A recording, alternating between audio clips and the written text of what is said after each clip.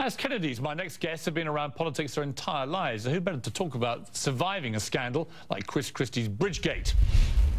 Joining me now, Christopher Kennedy Lawford, author of a new book, What Addicts Know, 10 Lessons to Benefit Everyone. Also former Congressman Patrick Kennedy, author of the Mental Health Parity and Addiction Equity Act. He's the co-founder of One Mind for Research and founder of the Kennedy Forum. Welcome to both of you. Now, before we get into the book, which is fascinating and extremely timely in many ways, let's talk about Chris Christie, because no family knows more about political intrigue and scandal and winning and losing elections than your family does.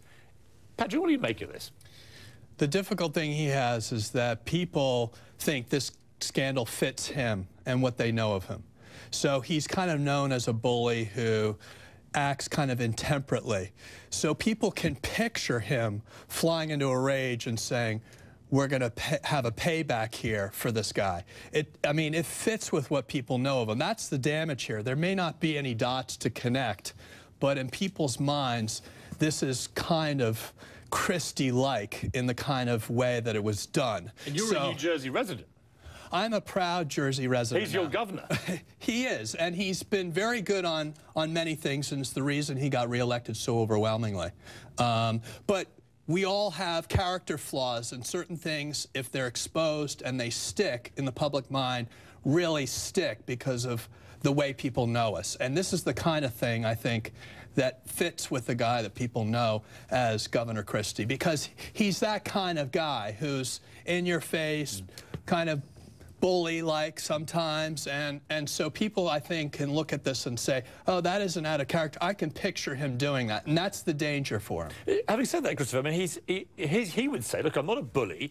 I'm a straight talker. I'm a blunt speaker. I call things for what they are, and I call people out when I see injustice or people attacking me or whatever it may be. And to date, nothing has come out which actually says he has lied about what he knew about this. He's the current political piñata. I mean, basically, and like piñatas, people put blindfolds on and they just whack them. So he's going to have a lot of that. And you know, if you can't stand the heat, don't get in the kitchen. He made himself a national figure. Everybody knew this day was going to come, and we'll see how he fares when the spotlight is on you. I mean, they built him up, and I've always felt they did it because they like to tear people down. And I've seen in my own life, I saw it with my dad, they brought him in, said his poll numbers were great. Once he stepped into the race, boy, they did a hatchet job on him. Speaking of the dark side of politics, an upcoming book, HRC, State Secrets and the Rebirth of Hillary Clinton, asserts that Clinton's presidential campaign in 2008 kept formal lists, spreadsheets of Clinton supporters and detractors. Your father, the late Ted Kennedy, was on that list as an early backer of Clinton's rival, Barack Obama. What did you make of that? I knew that President Clinton particularly had a lot of misgivings with my dad's moving towards an endorsement for then Senator Barack Obama. I can understand that. President Clinton was very good to my family, but of course my family played a role in helping President Clinton. It was a two-way street, but I can definitely understand where there were hurt feelings there. I think my dad took the long view, and that was that his brothers were there in the civil rights movement early on. And I think he felt an obligation not only to making a political decision, but to his brother's memory. And I think he felt this obligation to be with this historic figure, Barack Obama, at the time. So I hope that the Clintons understand that. I know in the heat of the moment you can't, because that's just the way things are.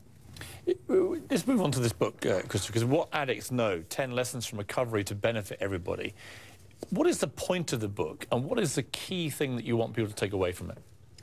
Well, that people that recover from this brain illness have a lot to give the world, that more than just their sobriety. People often look at this population and go, as long as they're not using, they're fine. There are 23 million people in recovery in the United States of America, just in the United States. They have enormous experience, wonderful experience, and they have a lot to give the world in terms of how to live life and how to have a happier life. Our culture is riddled with addiction, not just substance and behavioral, but technology, the materialism, all of it. And people are looking for answers there. There are no answers there. And we know that as a community. We know how to become, I think, more fulfilled. These are not new principles, by the way. But that's the idea, that this is a community that has a lot to give. And basically, they do not deserve the stigma and the discrimination that they face once they find recovery. What do you make, Patrick, maybe ask you on this, about the legalization of marijuana debate, which is now raging. Obviously, Colorado this year has already gone and made it pretty much fully legal. In terms of the claim that people say, look, it's a gateway to other drugs, do you subscribe to that? Well, first let me say the war on drugs was an abysmal failure. And I worked in Congress to try to move to treatment and treat these issues as health issues, not criminal justice issues. I still believe that. But understanding that legalization increases use, and there's a corollary there, particularly amongst young people, is something that's hard to ignore. So I can't be for legalization because I can't be for more teenagers using. And in my own case, I started using as a teenager, and 9 out of 10 addicts started when they were teenagers. Your brain is still forming. This is a dangerous time to be starting drugs. And this notion that it's just legal for 21 and over, we all know that's a lot of hooey, that it's going to be a lot of kids that now use. And I don't think our country, Piers, just at the end of the day... lots of kids using it anyway, and the argument that they will get it anyway. No, because 52% of teenagers use alcohol. It's because it's legal. Tobacco, same thing. So it's only 8%. Of course, there are probably more than that report it. The point is that a lot more will use if it's legal. That's the two most damaging drugs on the planet are alcohol and tobacco, to society and to the individual. The question is, do we need another one? Prevalence matters.